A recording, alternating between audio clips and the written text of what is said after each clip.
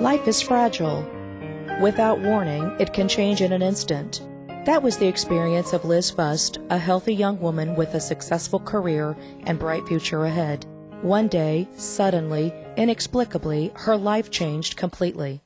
The morning of January 28, 2006, I had a whole lot of work to do at home in the morning, and I was a little wakeful because of that in the morning, and I rolled over in bed, literally, and felt great pain in my back, and got up, and it literally took my breath away. I felt nauseated, and I went to the bathroom, and that's where I collapsed on the floor, and my legs just went hot and then numb, and the numbness came all the way up to my rib cage, and I couldn't move. Liz, an active 38-year-old attorney, had suffered a spinal cord stroke, a sudden loss of blood to the spinal cord that left her unable to care for herself. You learn about what really life is about. It's really about learning how to deal with adversity. It's about relationships in the face of adversity. And for me, it became about learning how to sit up. Living with the devastating aftermath of spinal cord injury is something that can happen to any one of us at any time, whether it be a car wreck, a work accident, a fall at home, or even a spinal stroke. In fact, there are 30 new spinal cord injuries in the United States every day. With medical advances, the fatality rate is just 5%, leaving survivors and families to cope with catastrophic paralysis. Luckily for Liz and anyone in our community who may become paralyzed by an accident or illness, there is hope for a better future thanks to a groundbreaking program at Frazier Rehab Institute in Louisville. Through a partnership with the University of Louisville and Kentucky Spinal Cord Injury Research Center, the pioneering patients who have had the chance to take part in this therapy are experiencing dramatic improvements in their quality of life. Some are even walking again. And the push is on to make this therapy more widely available.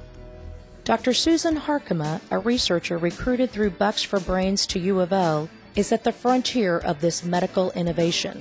After spinal cord injury, you still have that capacity of the spinal cord to generate standing and walking. If you can reteach it to do it without the same signals from the brain. And the way we do that is to use stepping and standing motions to send those signals back to the nervous system, and we do it over and over and over, and we retrain those networks to stand and walk, even when input from the brain is compromised. Called locomotor training, this promising program at Frazier Rehab is one of just a handful in the United States and the lead center for the Christopher and Dana Reeve Foundation's Neuro Recovery Network, established to fuel breakthroughs in spinal cord treatment. The results are life-changing. John Hibbard fell off a 2-story scaffold while working as a bricklayer. He thought he might be a paraplegic for the rest of his life. I sat paralyzed for 2 months. I don't know where I'd be without it. I appreciate the class a lot. I thank all of them.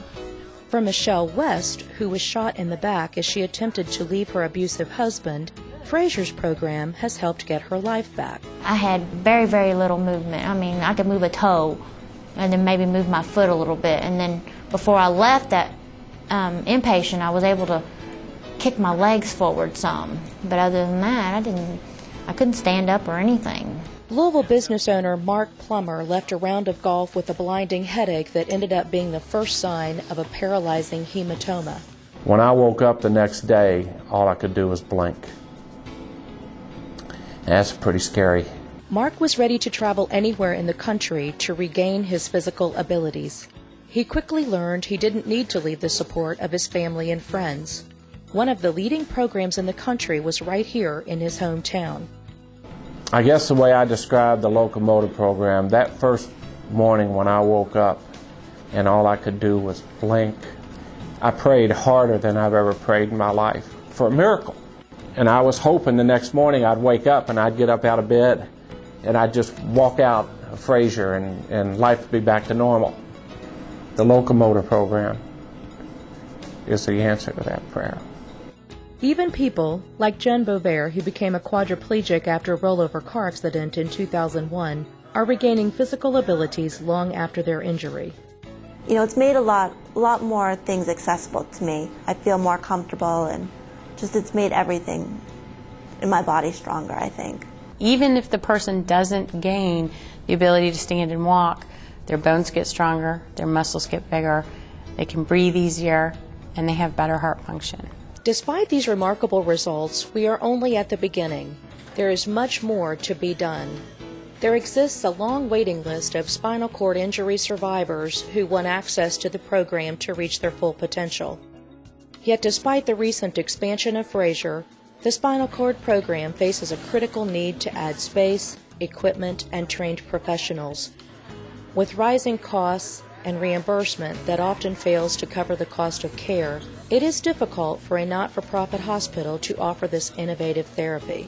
To bridge this gap, Liz Fust is leading a campaign to raise philanthropic support for equipment, trained professionals, and added space so critically needed by the spinal cord program at Frazier. I want to make this available as broadly as possible. I want to have as much access to it, and I want as many people as possible to have access to it. I also think that Frazier Rehab and this program is a community asset, and so it requires community support. It's something that any one of us could need at any time. I mean, I'm a testament to the fact that anything can happen to anyone. So I think that it deserves to be the very best it can be for all of us.